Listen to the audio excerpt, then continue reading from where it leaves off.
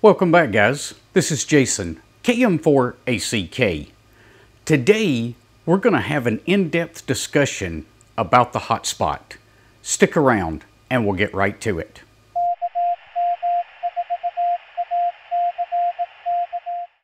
A big shout out to these guys. They're my latest patrons over on Patreon. If you'd like to help support the channel, I'll leave a link to Patreon down in the description below. One of the more confusing things to newcomers that want to take their Raspberry Pi and operate in the field is exactly how the hotspot works. So today we're going to take a few minutes and go through that and kind of explain it from A to Z as to how that works. Now, why would you want to use the hotspot? Well, if you're in your shack all the time and you never really plan to take your Raspberry Pi and go out portable, it's probably not something that you really want to even mess with. However, if you want to take a Raspberry Pi like this and connect nothing but the power cable and then maybe a sound card and a GPS and be able to control it from another wireless device like a tablet or your phone, then the hotspot is the way you accomplish that. Alright, so let's jump over to the whiteboard where I can start going through all of this information. So let's give you an idea of how the hotspot works. Now, you'll hear me throughout this presentation talk about something called the SSID. That is the Service Set Identifier. It basically is the name that your router will broadcast out. So if you open up your wireless device such as your phone or your tablet and you go into your Wi-Fi settings, that is the name that would show up there. So just so we're clear on that in the very beginning. Now, normally, if you're in your shack, what you would have is your router. And your router would be connected to the internet. And your router would be constantly broadcasting out a wireless signal that contained the SSID. Then any other devices you have, your phone, your tablet, your laptop, or in this case, the Raspberry Pi, you would use the GUI interface through the Raspberry Pi to create a Wi-Fi connection to your router, which would also connect you to the internet. Now that's the way it would work normally. Okay, so now let's assume that you're going to go out into the field. In the field, we've got our Raspberry Pi here, but we don't have the router over here. So the Raspberry Pi is going to run a check kind of in the background, and it's going to look for any of those known SSIDs. When it can't see this SSID, the Pi is going to become the router, and it will start broadcasting out a wireless signal that will contain a new SSID. This SSID we can set to be whatever we want it to be using hotspot tools. Once the Pi is in hotspot mode, then we can take any other wireless device, maybe that's your phone, or maybe that's a tablet, or maybe that's even a laptop. But we can take any other wireless device and use the Wi-Fi in those devices to connect to the Raspberry Pi. Once we've established this connection between our wireless device and the Raspberry Pi, we can use an application called VNC to control the Raspberry Pi. And I'll go through showing you guys how this actually looks on the computer here in a few minutes. But I just want you to get a good idea of the way this works. Now, let's get rid of this for a second. And let's assume that we have our Pi, and it's in hotspot mode, so it's still broadcasting out that wireless SSID. But now we arrive back at the home or shack. So we've got our router here that is also broadcasting out an SSID. Once the Pi runs the check, it's going to see this known SSID again. It will shut down the hotspot and create another Wi-Fi connection back to your router at your home or shack. And again, this is connected to the internet. Can't spell. This is connected to the internet, so you've got a connection all the way from your Pi through the router back out to the internet. So I hope that kind of gives you a general idea of the way this works for which device is broadcasting the signal and what you connect to when. Now, if you're at home and you wanted to run your Pi headless, you could take another device, and this is the way I run mine here in the shack. So I've got my Mac sitting here. My Mac is connected to my router, and the Pi is connected to the router. So I would open VNC on my Mac, and I would give VNC the IP address of the Raspberry Pi. And that IP address will vary depending on what your router has assigned as an IP address to the Raspberry Pi. So we've got a couple of things we need to take care of before we start trying to play with the hotspot. First of all, you want to run Build-A-Pi is probably the easiest way, but we do need to install the hotspot and hotspot tools. In addition to that, let's go ahead and come up to our main Pi menu. Let's come down to Preferences, and let's come down to Raspberry Pi Configuration. Inside of this dialog box, we want to click on the Interfaces tab, and we want to ensure that VNC has been enabled. It is disabled by default when you first install the Raspbian operating system, so you will need to enable this before you're able to use VNC. Should you run into any problems with this dialog box, maybe this is grayed out or something like that, I do want to show you one other way to be able to do this. So I'm going to go ahead and open the terminal window, and I'm going to run sudo raspi-config. That's going to open up this dialog box here. This time we'll come down to option 5, which is our interface options. Now guys, on this box you can't use your mouse. It won't do anything but highlight the text. It actually won't select anything for you. So you're going to have to use your up-down arrows, your tab key, and your return key. But once I've got option 5 highlighted in red, I'm going to go ahead and press enter. I'll come down to VNC and press enter again. And then it's going to ask me if I would like to enable the VNC server. You can use tab here to select yes or no, and then press enter once you've made your selection.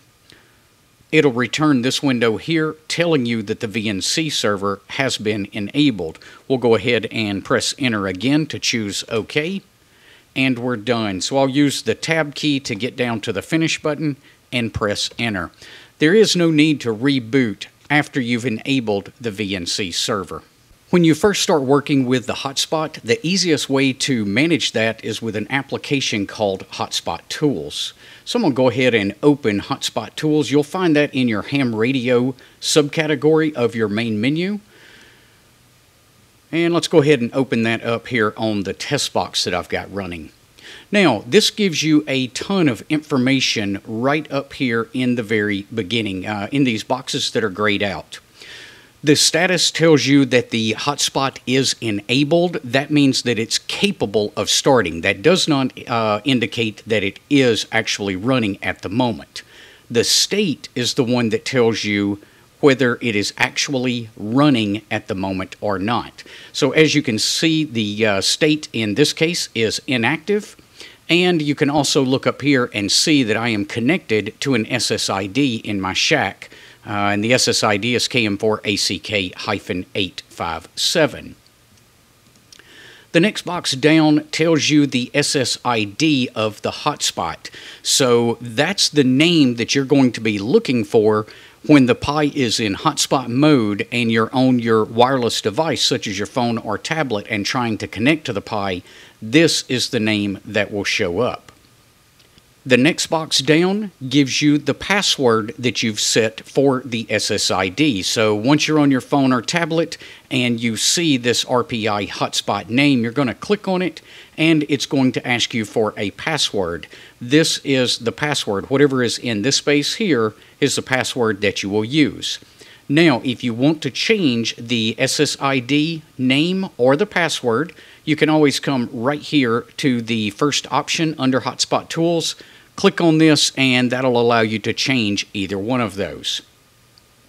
The next item down is the IP address, and this is going to be important once you start trying to connect VNC to your Raspberry Pi. So after you've connected to your Raspberry Pi through your wireless settings on your phone or tablet, then you're going to open up the VNC client and you're going to create a new connection. It's going to ask you which IP address you want to connect to. You will use this IP here. And unless you've done some kind of trick stuff in the back to change this up, you will be using 10.10.10.10.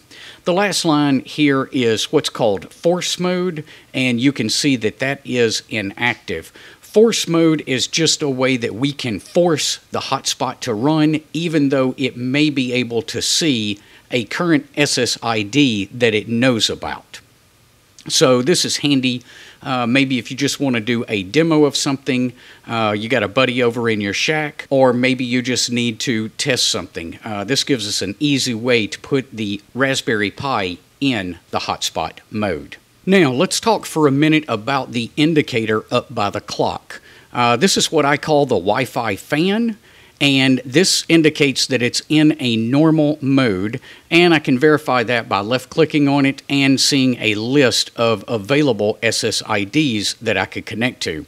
This is a way you would normally interact with the Raspberry Pi when you're in your shack. Now, I'm going to go ahead and force the Raspberry Pi into hotspot mode. So I'm going to click Force Hotspot. We'll give it a couple of seconds for that to take effect. Now you notice up by the clock, we no longer have the Wi-Fi fan. Now we have these two opposing arrows. You may also see two opposing arrows with an X over them. The X would indicate that you do not have an internet connection to the Pi.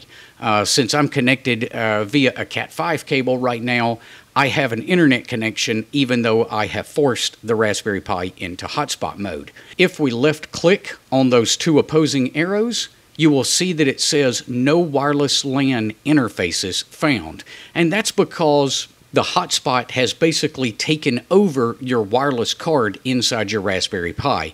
So the GUI interface actually no longer sees that wireless device is available. Now, looking back at Hotspot Tools, you will see that the state has changed to active, indicating that the hotspot is currently active. So if I go over to my phone or tablet or another wireless device, I would be able to see in the Wi-Fi settings, I would be able to see this RPI hotspot, click on it to connect, and then enter the password, and that would get me connected to the Raspberry Pi. After I'm connected, I could use a VNC client and create a new connection to be able to control the Raspberry Pi. Now that I'm done with the demo here, I'll click Undo Force Hotspot. Oh, real quick before I do, notice that Force Mode is active right now. Okay, so a lot of other things in this list become unavailable to use when you're in Force Mode. But now that we're done with the demo, I'll just go ahead and click Undo the Force Hotspot, and it will go ahead and start restoring this to a regular mode. It takes us about 30 seconds to go through its complete check, but the Raspberry Pi will go ahead and connect back to the known SSID in my shack, and it will continue to monitor every 5 minutes to see if it can see that SSID or not. Now let's talk for a minute about how to connect to the Raspberry Pi once you're in the field and the hotspot has been activated. the first thing you're going to do is come up to your wireless settings. Now this could be on your phone or on a tablet, another laptop, whatever device you're happening to be using at the moment. Just go ahead and open up the Wi-Fi settings. And we're going to look for that hotspot name, the SSID that we saw in Hotspot Tools earlier. So if you'll remember, that was RPI Hotspot. So I'm going to go ahead and click on that, and it's going to ask me for that password that you also saw in Hotspot Tools. So in this case, it's KM4ACK1234. I'll go ahead and click Show the Password, make sure that I've got it entered in there correctly, and I'll go ahead and click Join. Now, if we double check our Wi-Fi on it, you'll see that I've got a check mark indicating that I am connected to the Raspberry Pi. However, I still can't see the Raspberry Pi screen. We've got one more step to make that happen. You're going to need an application on your device that you're using to be able to connect to the Raspberry Pi. So you'll need to download an application like RealVNC in advance. And I'll leave a link to this website here so that you guys can download it down in the description below. Once you've got that downloaded and running on the wireless device and we're connected to the Raspberry Pi's hotspot, we need to go ahead and enter the Pi's IP address. And that is the 10.10.10.10 address that we were talking about earlier. So I'll go ahead and enter that. And I'm getting a warning that the identity has changed. You may or may not see this same warning, but it's perfectly okay and normal. So I'm going to go ahead and click Continue. Now it's going to ask me for my username and my password. This is your Raspberry Pi credentials. So in this case, my username is Pi, and if I remember right, this is still the default password of Raspberry on this test box. So I'll go ahead and click or type in Raspberry there. If you like, you can check Remember the Password and then go ahead and click OK. Once I click OK, I'll be presented with the Pi's desktop. Now I have full control of the Raspberry Pi. Also, if you notice right over here under Conky, over on the right hand side of the screen, you'll see that the DHCP addresses for the hotspot, my Mac Mini has been connected and I've been assigned this IP address. That's just another function of the hotspot, is it will assign each device that connects to it a unique ID. Okay guys, there you have it. I hope this clears up any confusion that you may have had over the hotspot, and now you'll know why you would want to use it and how to use it in the field. We'll see you guys on the next video. Until then, 7-3.